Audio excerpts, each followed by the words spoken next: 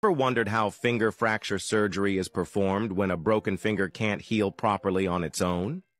The procedure starts with administering general anesthesia to numb the area or put the patient to sleep. The surgeon then makes a small incision near the fractured bone to access the break. Depending on the severity, the broken bone is realigned, and tiny metal pins, screws, or plates are used to hold the bone fragments in place for proper healing. In some cases, wires are inserted through the skin without any incision, a method called percutaneous pinning.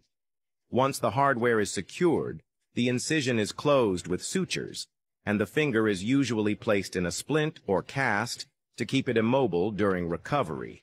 The entire surgery typically takes less than an hour. After the operation, hand therapy may be recommended to regain strength and motion. Most patients start using their hand again in a few weeks, but full healing can take several months depending on the injury.